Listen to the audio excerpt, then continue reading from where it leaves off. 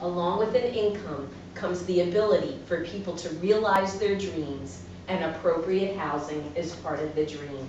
Yesterday at DHSS, we hosted the Creative Vision Factory open house, which is, and I'm going to ask my mental health, my DeSam people to maybe help me with this, but the Creative Vision Factory is an organization that supports artists who happen to have serious persistent mental illness. And what we do now in the administration building at DHSS is we show off their work. They're also part of the Art Loop. Tell me again where the Creative Vision Factory, where it is. It's on... I don't know the address of it. Downtown Wilmington somewhere. Do you know? But they are now part of the actual Art Loop that goes. And I had an open house at DHSS campus, and I met some of the artists.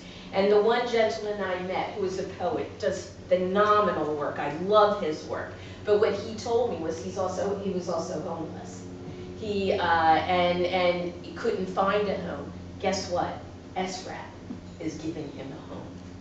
And what he said to me is, I want to advocate more for the homeless who have serious persistent mental illness so they can get connected and they can find a home, because it is so meaningful. You know, I live that every day, and I lived it on the streets, and now I have a home around me.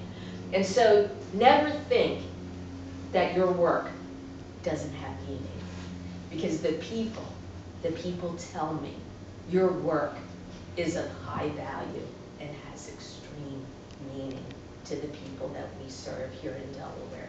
I am forever grateful for the work that you do. Thank you.